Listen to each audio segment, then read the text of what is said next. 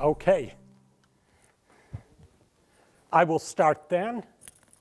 Hello, my name is Mike Spertus. I'm, hold on. Oh, the big one on the stand. I always tell my students that working with IT is much harder than programming. So please tell me if I get this wrong. How does this sound? Good. All right. You can get started now. My name's Mike Spertus. I'm a senior principal engineer at AWS. And I'm going to be talking about something we're releasing today, which is going to support C++ for the cloud. But before I do that, I want to go on my computer, and I have a program here. It's a program, it's called Central Limit Theorem.cpp.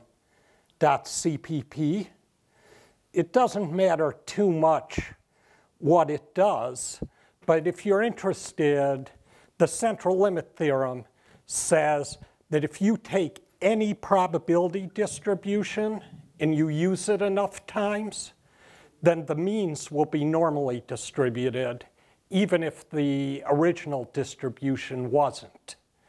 But what we're interested in this for is it does, I think, 250 billion operations, if I'm counting right. And I'm going to just kick it off now, running on a regular machine. And it's going to do a demonstration of the central limit theorem. And while it's doing that, I'll get back to the presentation. But keep that in the back of your mind. I want to begin with an acknowledgement that this is joint work with Damian Vicino. Let me take one more try with this mic. All right, and I'm going to begin not by talking about C++, but by talking about the cloud. If this is a C++ conference, I don't know if people are familiar with the cloud, but don't worry, there will be plenty of C++. So first, I'm going to talk about the traditional approach for using the cloud, which for me means AWS, in C++. Then we're going to introduce the new high-level enhancements for AWS and C++, and talk about where we are and what's next. So here's a brief introduction to the cloud. So the cloud you can think of as a new home for where you run your applications, right? You don't run them on a computer in your laptop or in your data center anymore, but storage and compute are hosted in the internet, where we don't know, in the cloud, right? And this storage and compute is shareable with whoever you choose, wherever in the world you choose. Furthermore, it's almost infinitely scalable. So anything you do, you can get concurrency if 10 times, 100 times, 1,000 times, 1,000,000 times, whenever you need. And your storage isn't limited by the disks on your computer anymore. It can be petabytes or exabytes or whatever. Furthermore, the cloud is elastic. So you pay for what you use when you use it. Compute, storage, and concurrency are all elastic, and you pay by the millisecond or by the byte or whatever. And finally, it's managed, right? Remember we said, where does it run? We don't know. It's in the cloud. That means it's not our concern. Maybe it's my concern given where I work. But it's not your concern, right? So you don't have to worry about patching operating systems, replacing failed disks, if you have enough power going to a rack, things like that. That's all done by the cloud provider, not you. This is sometimes called serverless because even though there's really a server, you can pretend that there's not one. All right. Now, it is possible to just program in the cloud like you're programming a traditional application and lift and shift it to get in the cloud so you can take advantage of these benefits like not worrying about patching operating systems or the like. And this is a very common thing to do. It's often worthwhile. But it's not what I'm going to talk about because in addition to being able to run your traditional applications, the cloud enables new application architectures that take advantage of the kinds of facilities that are available. And in particular, you can, instead of compiling your application to a single executable, you can assemble it out of managed microservices. What do I mean by that? Well, microservices are the building blocks of modern cloud applications. So in a microservice-based application, each application is deployed and run separately. It can be built and deployed independently. Typically, each part of the application has a small team running it, which is responsible for ownership of that one piece, all the way up to deploying it as a service themselves. This microservice owns its own resources, is independently accountable for the service level that it will provide, and can be optimized around the cloud's elasticity. And a microservice-based application can have many benefits over running a single large monolithic application. And what it mainly centers around is the ability to have loosely coupled independent components. So because a large monolithic executable generally is a tightly coupled code base that's very large, even in the millions or more lines of code, it can be very hard to reason about.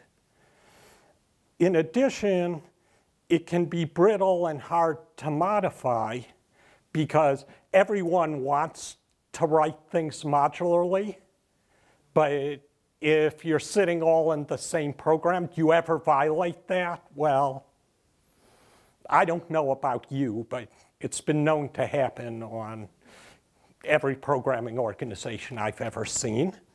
So finally, because you have to deploy your entire application at once, it becomes expensive to make a change because deploying a large application is a major undertaking. So this reduces velocity.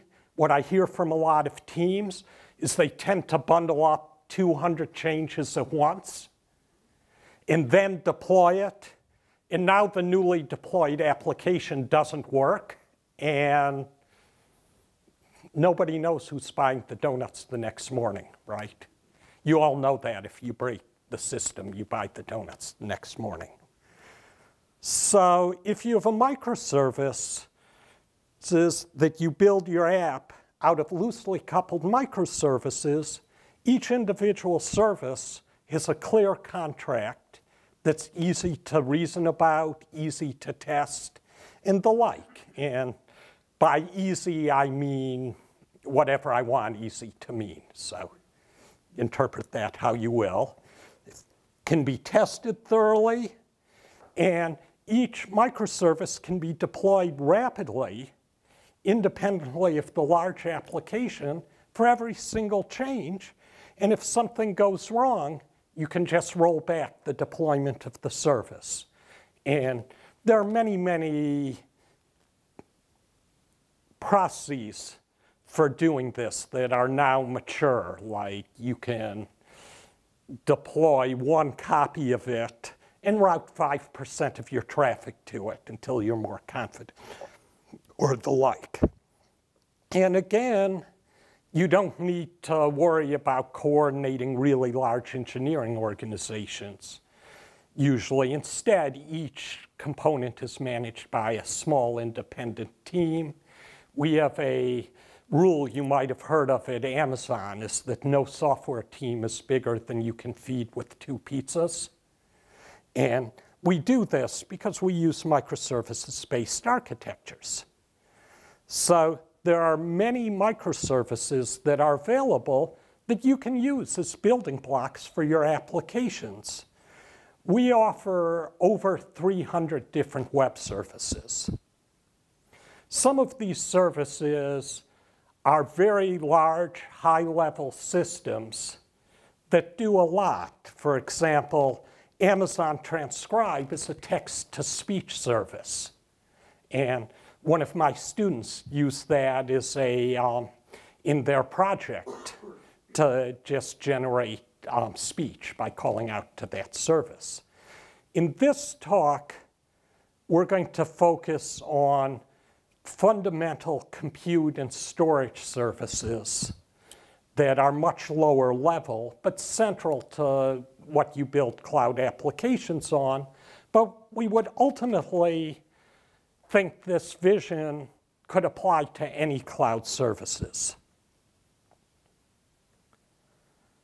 We're going to talk about 2 of the most widely used web services on AWS. The first is Amazon S3, which is an object storage service for storing data in the cloud. And I'm saying AWS periodically in this presentation because this is the cloud I work in and I'm familiar with, and we developed this library for. But this is mostly the same, you know, for any kind of cloud, although, you know, there are important individual differences, of course, but not at this level. The other is going to be AWS Lambda, which is a compute service that runs functions in the cloud. Amazon S3 is a simple service for storing objects in the cloud. And in fact, S3 stands for Simple Storage Service. Now, don't be misled by the name, although I'm not going to go into it in this talk. S3 is very powerful and configurable as well as simple. So there are options for regions, replication, tiering, etc. And that's a case where maybe you look at the features and say, you know, is the AWS offering right for you or not, right? So storage is organized into buckets with globally unique names. Now, the good thing about this, I don't know if in back you can see that's a smiley face, is it ensures that every bucket can be uniquely identified by a human-readable name you can give someone. The frowny face says, if you want to name your bucket my bucket, you probably missed the boat on that. And then all the bucket does is it stores objects in it. AWS Lambda is our name for functions in the cloud, serverless functions, because they run code without your managing any infrastructure. You just upload the code as a zip file or a container image, and it becomes a disembodied function sitting in the cloud. Lambdas are scalable because they automatically respond to every execution request at any scale. So if you call it a dozen times a day, that's OK. If you call it 100,000 times a second, that's OK as well. they're pay-as-you-go because you only pay for the compute time you used by milliseconds instead of by the amount of infrastructure that you provisioned to run it. I should caution AWS Lambda, right? This is not the Lambda you thought of for this conference.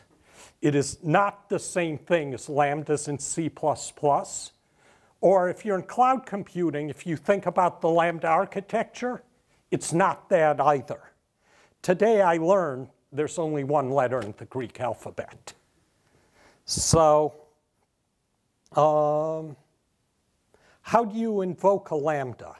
Well, once you've uploaded the Lambda function to the cloud, you want to use it. And there are two ways to invoke it. One is via direct invocation. So you make an API call to say, run this function for me. You can go to URL in your browser, and it'll run it based on the query arguments in the URL. Or you can run it in the AWS console. The other way you can invoke a Lambda function is trigger it with events. So Lambda is automatically invoked when an event occurs, such as modification to an S3 bucket, a new element being put in a queue, etc. And there are many, many AWS services that can act as triggers for Lambda, allowing you to coordinate the services.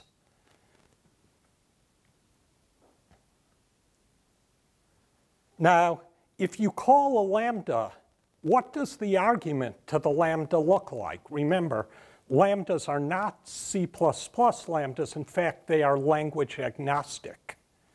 So they're called with a JSON map of arguments. So here I'm calling a Lambda with an argument named word, whose value is foo, and an argument named count, whose value is 7. And if the Lambda is invoked not directly, but via trigger, it works the same way. The Lambda is invoked with a JSON expression describing the event. So if you put an object in an S3 bucket, and you have a Lambda function listening to that bucket, here is what the invocation may look like. So you see it has an argument named records. That's an array of things, and it gives you the bucket name, the bucket's ARN, which is like the more computer-readable designator for it. What is the schema version? Who generated the ID? What's the name of the object? We call that the key. What's its size? Et cetera, et cetera, et cetera. So these arguments coming in give a complete description of the event that triggered them.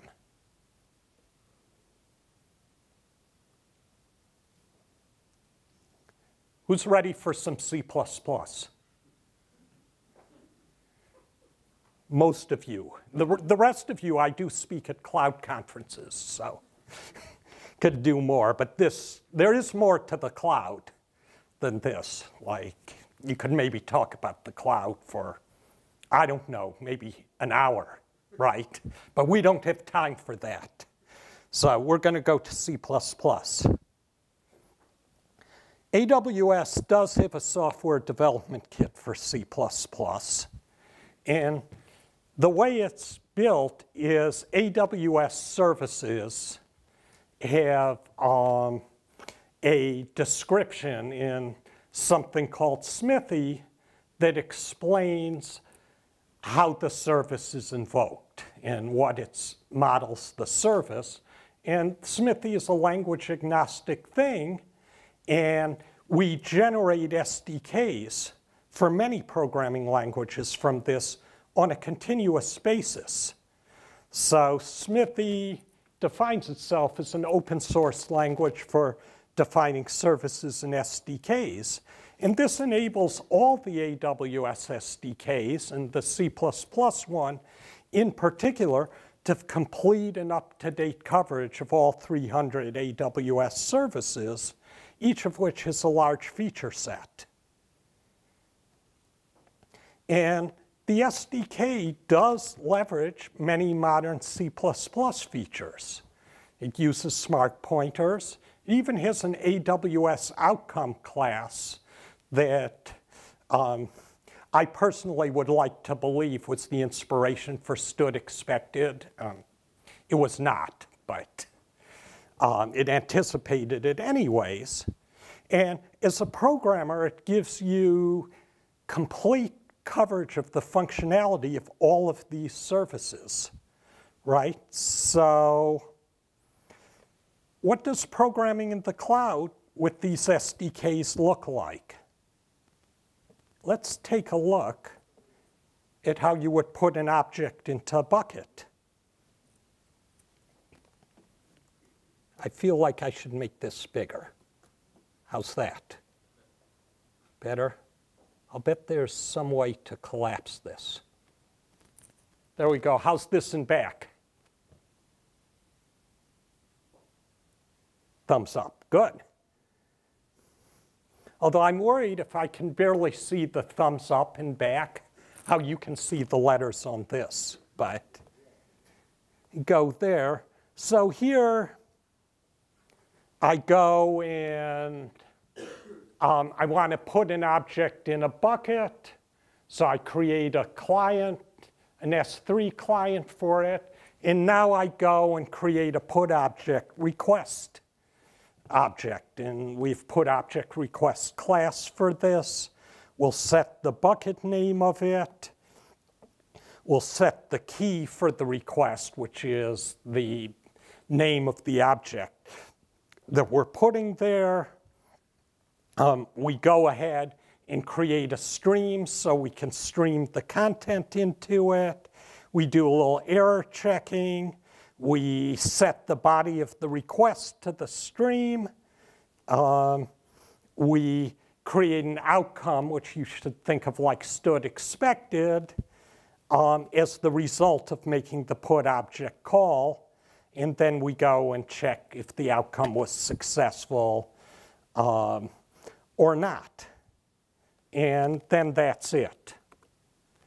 Let's look at how you would write a Lambda function that increments its argument.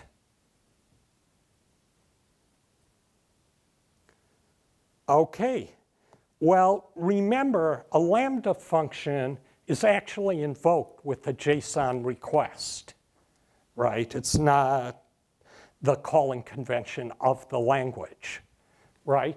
So I'm going to have some handler function that takes an invocation request that's in JSON, and then I go and do JSON parsing of it to make sure that it has the form I want. I validate the JSON, and I can always return a failure in the outcome if something is incorrect.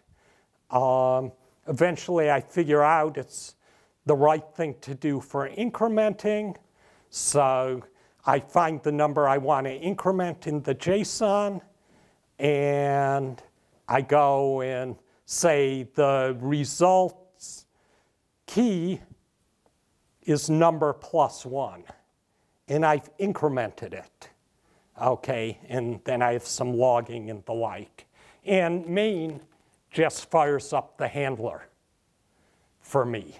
So that's how I write a Lambda function. And of course, then you do the work to upload and deploy it to the cloud, right? Because you have to get it in the cloud. Yes? The non-handler function is part of the SDK? It's actually part of the what's called the Lambda runtime for C++, which is an independent thing on GitHub because when you install the SDK, you install it on client machines. So we wanted a separate installation. But you can find it easily. Okay. So how would I invoke my Lambda function? Well, what I would do is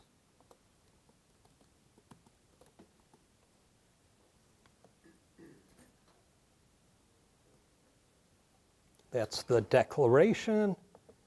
Here's the definition. No.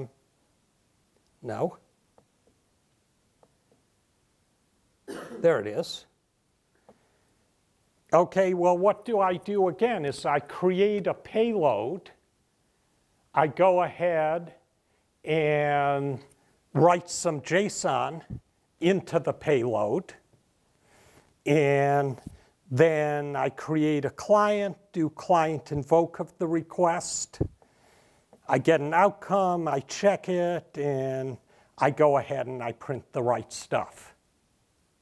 And that's it, and now I return the actual value that I got. So that's how you would call the Lambda function from your program. All right, so this is, as I said, it's fully functional. It covers all the services. It uses things like smart pointers and the like. What more could you want, right? Well, is this the simplest function you ever saw for incrementing a number? Okay, the room seems to be split on that. I'm going to say it's possible to make it simpler, right?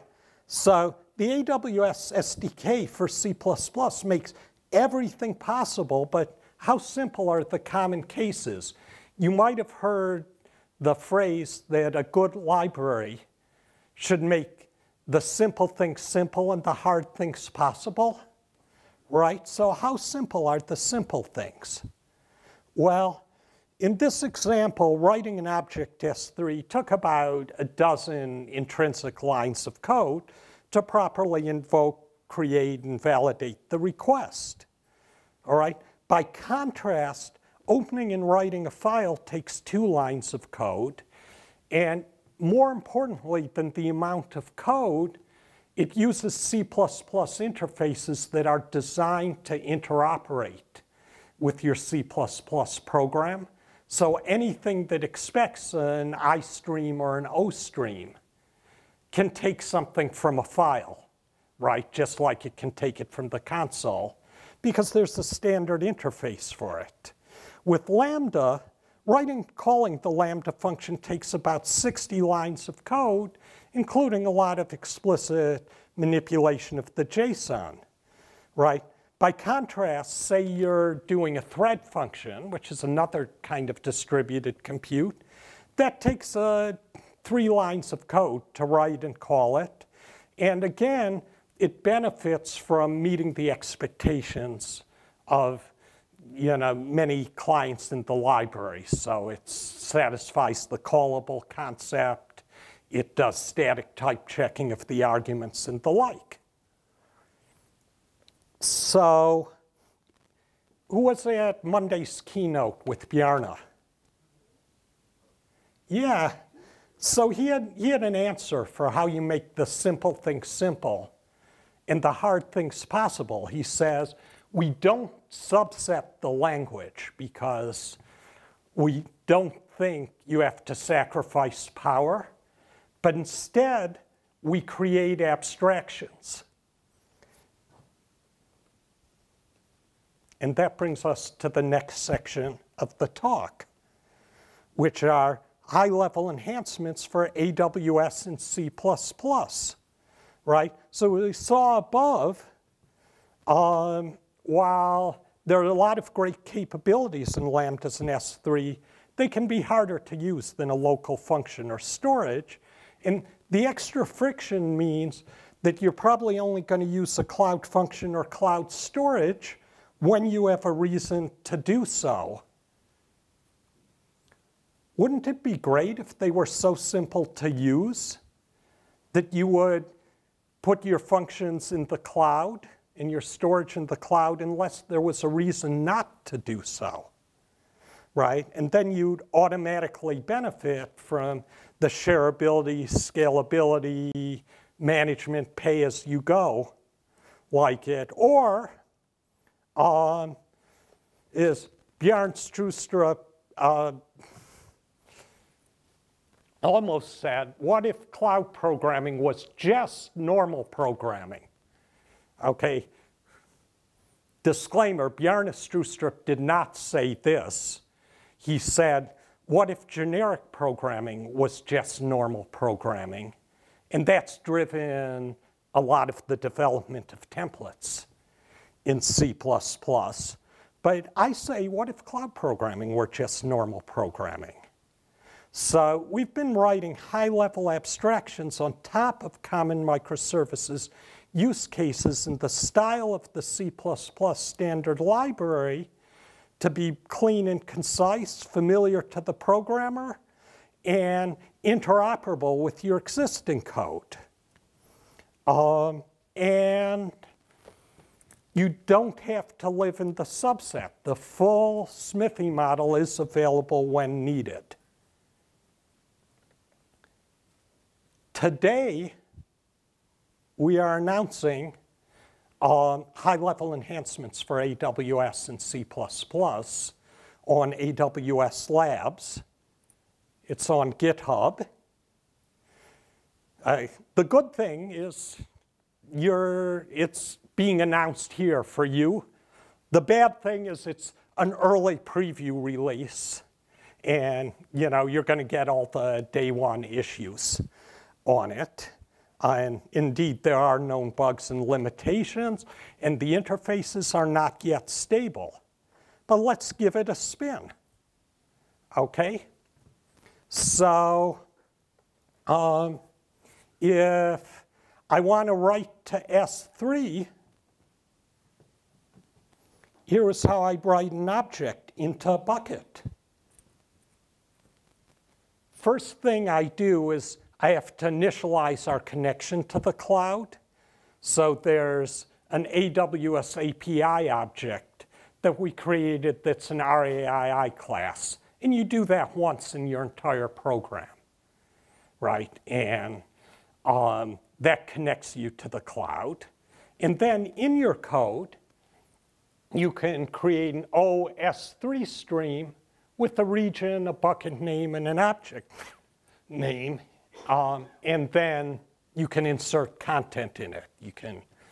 And that's it. It's like it is with files or anything else. So now if you want to benefit from std format, you just insert std format of whatever you want. And that's actually how we always like to do our I/O now. So this is simpler and more in line with the standard library than before.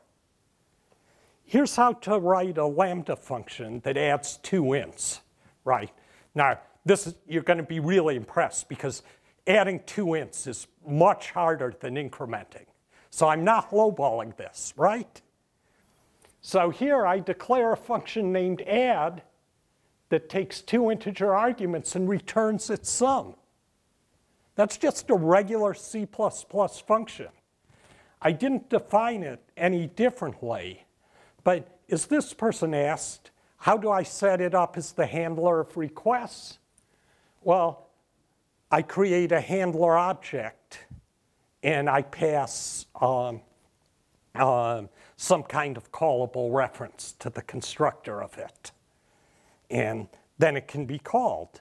So this is not only much easier than our previous version, but it's not harder than other distributed programming code like thread functions or GPU functions that we've been hearing a lot about and the like, right?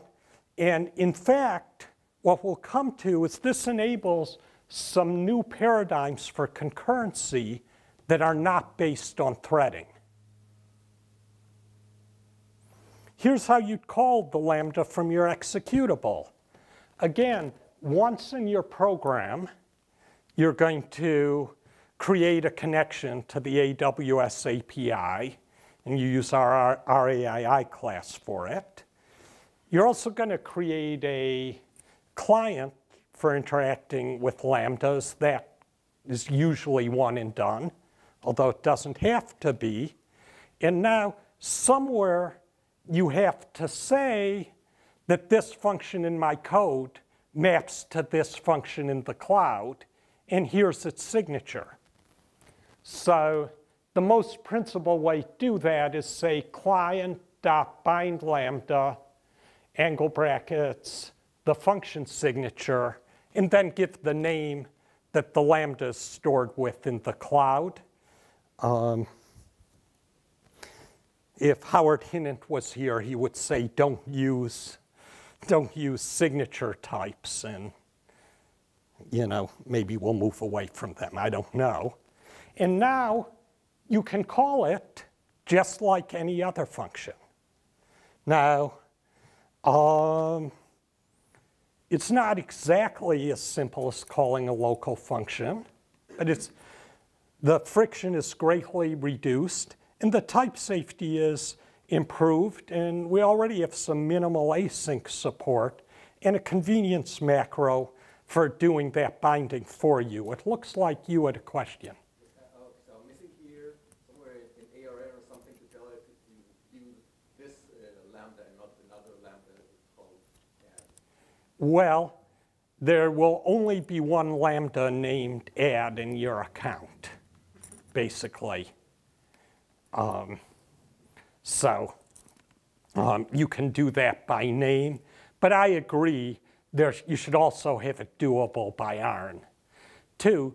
But remember, we want to make the simple cases simple, and if your function name and your lambda name are the same, well, then this convenience macro, I mentioned it to you, can take care of all of that for you.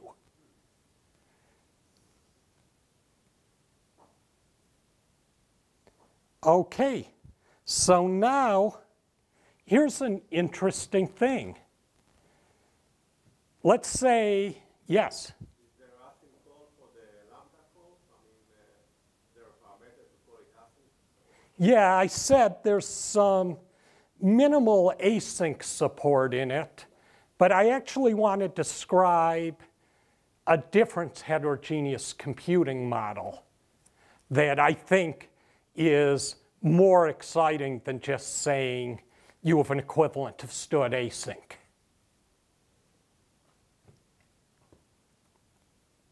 So let's say you're calling the lambda many, many times a second. Well, part of the infrastructure of cloud functions is it will create a new instance of the cloud function if it's been called, and every other instance is currently running a request. So we'll spin up many, many instances on demand. Okay, so I don't know what's with this build. There's an asynchronous race condition on the build. So the point is you wouldn't just go to the cloud to add two numbers, right? Okay, adding two numbers was lowballing it, right? So instead, you'd like the advantage if you could have really big scalable things in the cloud, and you can set the maximum concurrency so you don't get a big deal, but the default is pretty big. It's 1,000, right? Who has 1,000 cores on their computer? Well, I suppose the HPC people here do. But you could turn it up to 1 million. It's OK. So in effect, this dynamically gives you burst core capacity as you need it. And we can think of this as a distinct approach to the shared memory concurrency that's taken by threads and GPUs. Now, while you could do an async, like other heterogeneous compute, such as GPUs, threading, FPGAs, DSPs, and the like, we can create a new execution policy for it, and the STL algorithms that understand execution policies can leverage this. So we've currently implemented this for transform.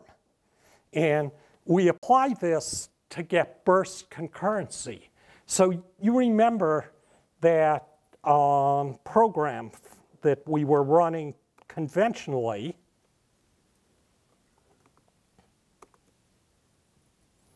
to prove the central limit theorem or demonstrate it. And anyway, we actually see we started with an exponential distribution that does not look like a bell curve.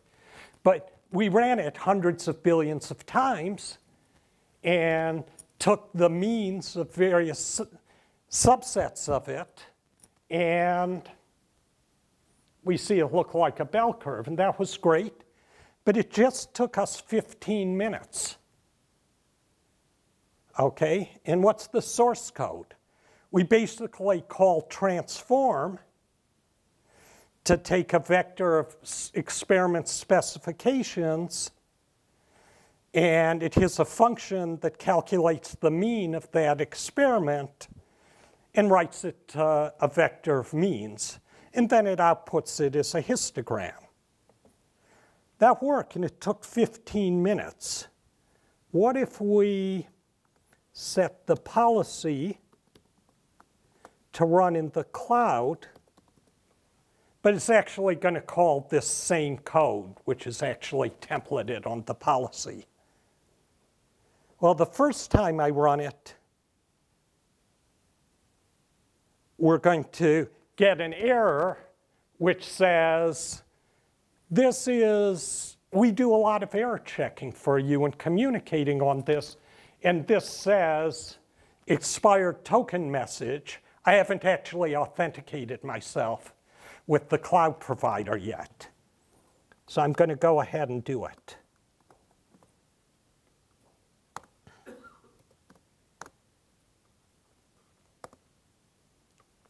Okay, now I have credentials, and now we're going to have it run 500 experiments. Each one of them is going to sample 50 million times from the exponential distribution. And I'm in the wrong region. Remember, the coding is the easiest part.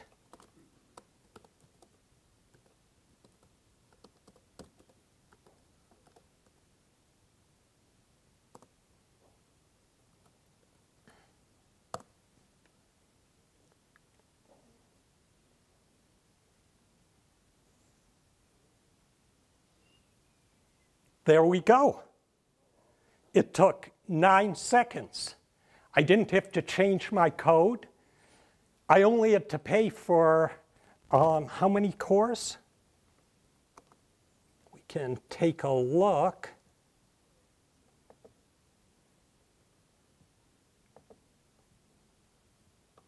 Go to the Lambda console.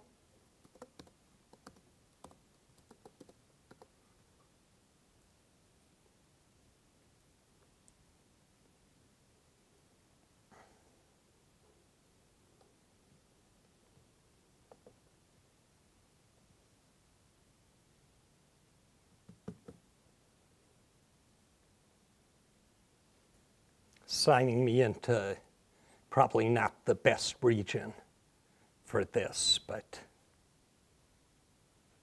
it won't take long. Okay, let's go to the Lambda console.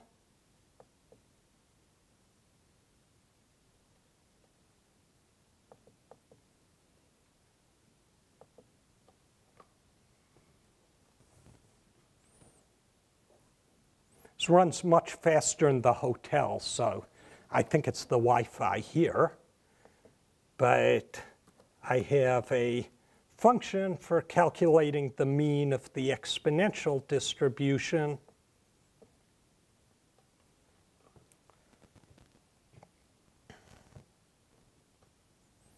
That we built the same way that I showed.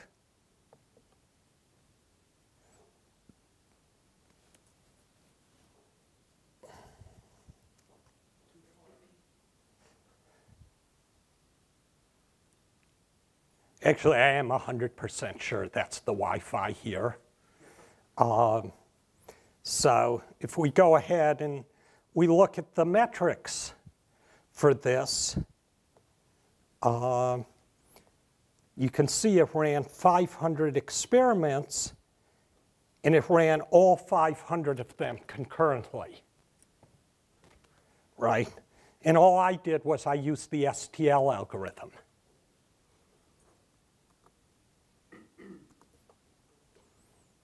Right, and a normal looking call to transform. Well, what about, there's a lot of extra functionality you expect, like what if there's an error in the lambda, right? Throwing exceptions around the cloud seems problematic, but C++23 is a solution for it. What is that solution? Right, expected. Right? That's ideal for circumstances just like this. And if you aren't using, you're all using C++23, right? I don't need to read this next bullet, do I? Okay, well, for you laggards, okay, if you aren't on C++23, there's an excellent open source implementation, TL expected, that our library can use. And as I mentioned, we'd already determined this is the right kind of approach for the cloud. Anyways, now to maximize transparency, if your function throws an exception, right, then let's say your function doesn't return a std expected. We'll actually marshal a representation of that exception into our std expected, basically the what message and whether it was a runtime error or something like that. And then we'll rethrow it on the client side. If you do an expected as your return value, we'll just pass that. And then you can even do it differently on the client and the server. It will automatically go and figure out if it's supposed to disassemble the expected or not for you. Suppose you really did want the actual event JSON. Well, you can declare either on the client or server side that you want an invocation request. And then you can do it the traditional way. So that's still available. Now here's something I think you're all wondering, right? Right? You're thinking, was reflection added to C++ and nobody told me? Well, no, it wasn't. Okay, so until there's a reflection facility, serializing data over the wire will be interesting, right? And we've made serialization pluggable. That's not true today, but it will be this weekend. But if we had you have to plug in a serializer, well, that was a big part of what made using remote functions a lot harder than local functions. We do provide a default. Is anyone familiar with the Alpaca serialization library? Okay, I came across this recently, and it's amazing, right? You're going to come back today and tell your friend, I went to this talk, and I heard about the Alpaca serialization library. Right, right, like that's the high point. Unfortunately, I don't have time to discuss it here, but you can look it up. And what it does is it uses FINA and structured bindings to figure out how many fields are in any type that's made up as an aggregate or containing standard library containers. And it serializes and deserializes them with 0 boilerplate, right? So it uses FINA to figure out the arity of the aggregate, and then it uses structured binding and the auto on them to pull all the fields out of it. So mostly it just works, and that's why I didn't need to mess with it. Now, there is a reality check here, and I started on this, which is, not only do we only partially support 2 of hundreds of services, but Alpaca, it's a valiant workaround, but there are a lot of edge cases with it. We really need real reflection before it's great. Even then, only passing by value is likely to be supported. Fortunately, these new C++ aligned languages like Val are showing that you don't give up very much by passing by value. The concurrency is somewhat wonky. That only worked because I directly passed the lambda function to transform. Suppose I passed a C++ lambda that wraps a AWS lambda. Well, then it won't get the right overload.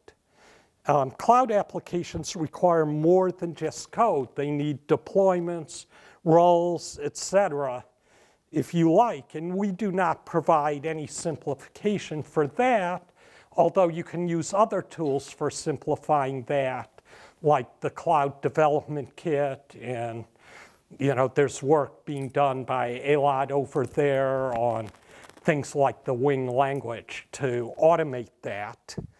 And you can use all of that, but it's still a big part of the job, and we didn't address it. So what's next? First thing is mitigate those reality checks. Short terms, new services and features, leverage more of the modern C++ language features, right? Like stood execution is something I'd love to get in there for the best asynchronous support. Medium term, improve tooling. In long term, improve the language. So here's an example of something we'll have soon with new service support. So we could think of a NoSQL database as a key value map in the cloud. And lambdas shouldn't just be callable, they should be triggerable. So if you want to update a map in the cloud, every time a file's updated into an S3 bucket, you should be able to pipe the bucket into the Lambda and then detach the pipeline. And it's deployed. So that's a near-term thing, which I think is pretty cool. There's obviously many other things. We want to use C++26 and other modern features like stood execution. We want to have asynchrony with ranges. How do we work around the lack of execution policies and ranges? I'm interested in ideas there.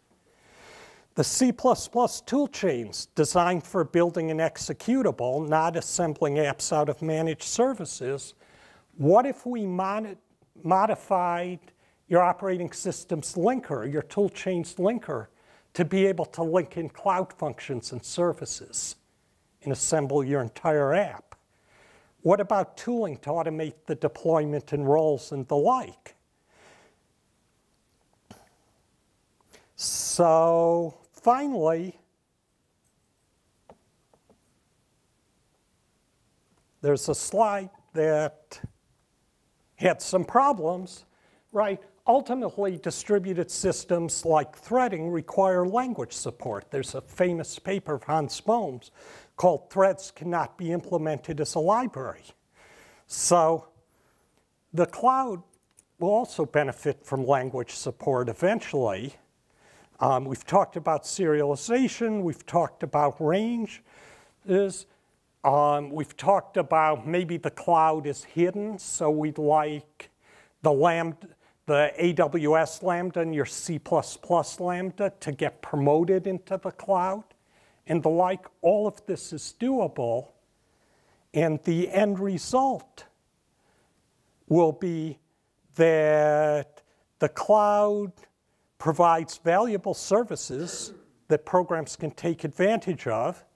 Abstractions can make cloud programming easier. There's much more to come. And we do believe in some sunny future, a few years from now, cloud programming will just be a normal way to program, as easy as thread programming or any other kind. Thank you very much.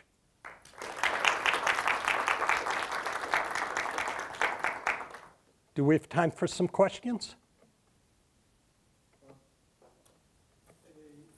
One thing that I kind of missed, you defined this lambda function as A plus B. How did it get deployed? Yeah, so that's what I said, is we currently don't do the deployment for you.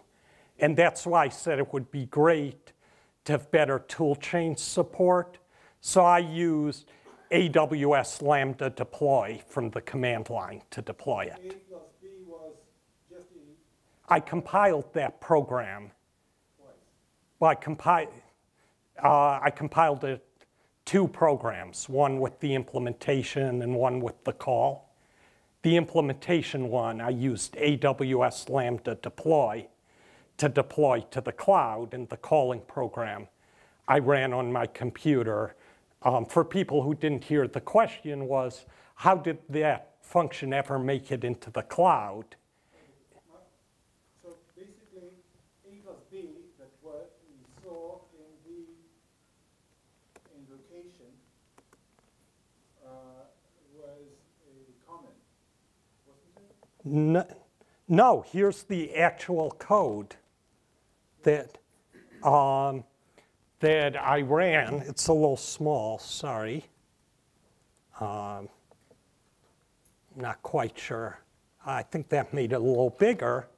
So what I did is I wrote the function in C++. I put in that handler line. I compiled it, and then ran a script that packaged it and uploaded it to the cloud. I thought that we also saw this definition of add in the other program. I think you mean the bind in the client. Yeah, the client simply said, go ahead. Here I used the macro to say, bind it to the AWS Lambda of this name. Okay, so I missed it. Thank you. Okay, any other questions? Yeah, you talked about serialization. From your perspective, does it matter to what do we serialize? Do we need it to be serialized to JSON? Does it matter if it's serialized with binary? Is there a preference, limitation? Yeah, so the question is, what's the desirable wire format for the serialization? And AWS Lambdas expect JSON, so I serialize it to binary, and then I base 64 encode it. So it's about as efficient as you can possibly do it in JSON. But if you had different remote procedure call protocols, you know, hopefully you could have different ways of doing it. So if we had, say we had reflection, from your perspective, it would be great if we had a reflection directly to JSON because it will save data on the wire and it would be easier for you. Yeah, so the question is that reflection, you know, what would you do then? You could have reflection serialized to JSON, and that would be good for debugging, but it's not a very efficient format. So even then, I'd like to serialize it to binary format, and then if necessary, base 64 encode the binary format. I think the analogy to it is if you're using Thrift, you can choose whether it does JSON serialization or binary serialization. So I'd love to have that be configurable for readability versus performance. But right now, I just want reflection. OK, there was one question in back there. Regarding what you can do inside the Lambda function, like you cannot use static variables. Any other limitations, or can you use static variables inside? There are some limitations. They're not that bad. The most serious limitation is you don't have a lot of control of the hardware because this is serverless. So you can't really tell the Lambda that you want this many cores or you want a GPU or things like that, like you can with a cloud-based server like an EC2 instance.